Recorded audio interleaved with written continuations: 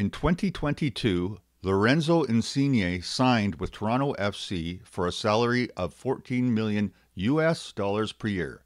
That's 19 million Canadian. How does that compare to Canadian Premier League salaries? Each team in the CPL has a $1.1 million salary cap. So the total for every player on a team like Atletico Ottawa put together is $1.1 million a year.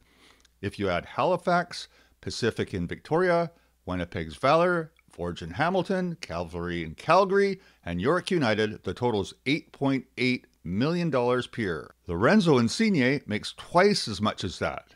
You could add another 8 teams and pay every player in the league for less than the cost of Lorenzo Insigne.